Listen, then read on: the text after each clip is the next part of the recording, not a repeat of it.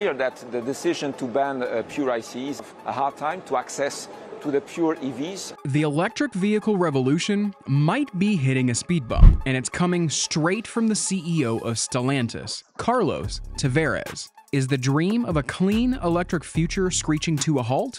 Are electric vehicles a financial burden for the middle class? And will only the strongest car companies survive the EV wars? Let's find out. Electric cars are seen as heroes in the fight against pollution because they don't emit harmful gases like traditional cars. But hold on a minute. Are they really as green as they seem? Well, it turns out there's a problem lurking under the hood. You see, these electric cars are getting a bit too heavy, and that's causing some big issues. The boss of Stellantis, a big car company, is now speaking up about it. Electric cars are getting bloated. Not in how they look, but in how much they weigh. And this isn't just about looks, it's a big deal for safety and how well they work. Building these cars is like trying to juggle a bunch of heavy balls. Automakers must balance making them go far enough on a charge, while also keeping them light enough so that they're not too heavy to move. Carlos Tavares, the CEO of Stellantis, has a serious suggestion. Let's cut the weight of electric car batteries in half over the next 10 years. Right now, these batteries are like hefty backpacks strapped to the car.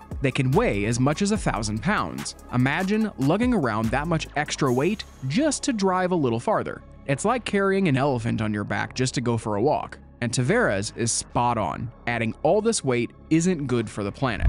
It takes a ton of extra energy to move heavy cars around. In fact, for every 100 pounds a car gains, its efficiency drops by about 2%. So, if we can slim down these batteries, we could save a lot of energy. That means fewer trips to the charging station, less wear and tear on the roads, and safer driving. But why are electric car batteries so chunky in the first place? Well, it's all about range anxiety, the fear of running out of juice before reaching your destination. To ease this worry, car companies pack in bigger and bigger batteries, so drivers can go farther on a single charge. It's like throwing extra snacks in your bag just in case you get hungry later. But all this extra weight comes at a cost. It makes the cars less efficient and harder to drive. So, what's the solution? It's not as simple as just putting these cars on a diet. Automakers must find a delicate balance. They need to make batteries smaller and lighter without sacrificing how far the car can go on a single charge. It's like trying to bake a cake with just the right amount of sugar. Too much and it's too sweet, too little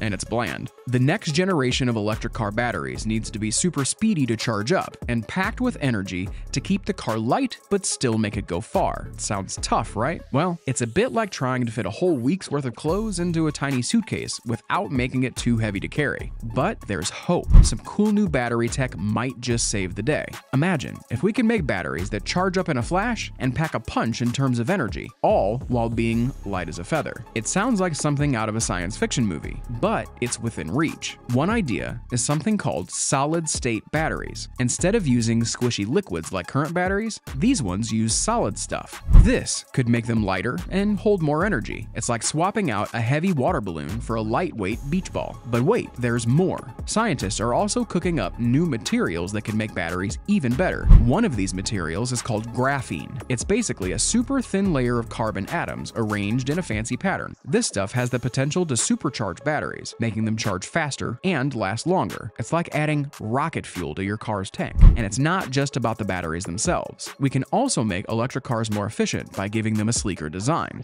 Think of it like making a race car super aerodynamic to slice through the air with ease. By cutting down on wind resistance, we can make electric cars use less energy, which means they can go even farther on a single charge. But why bother with all of this? Well, Carlos Tavares has a pretty good reason. He thinks we need a major breakthrough in battery chemistry. Basically, we need to make batteries lighter without sacrificing their power. If we can do that, electric cars will not only be more efficient, but also rely less on hard-to-find materials like lithium. Tavares says we need way more charging stations, and they should be easy to find and easy to use. Right now, it's like a treasure hunt trying to find somewhere to charge your electric car. But building all these charging stations has its own problems. It could harm the environment, so we've got to be careful. But not everyone at the forum agreed with Tavares. Robert Shayer, a professor from Brazil thinks we should focus more on biofuels. He says that while rich countries love the idea of electric cars, there are still lots of people around the world who don't have electricity at all. For them, switching to biofuels might be a better option because it's more practical and doesn't rely on having a power grid. Then there's talking about green hydrogen. Some people think it could be the next big thing in fuel, but Tavares isn't so sure. Even if making hydrogen is clean, it's still really expensive. Right now, it costs twice as much as electric cars, so it might not be the best option for everyone just yet. Matthias Schmeiser says we need to stop focusing so much on everyone owning their own car. He thinks it's way better to have good public transportation in cities instead. This way, we can cut down on pollution and other problems. But Carlos Tavares says it's not that easy. He thinks we need to talk to everyone about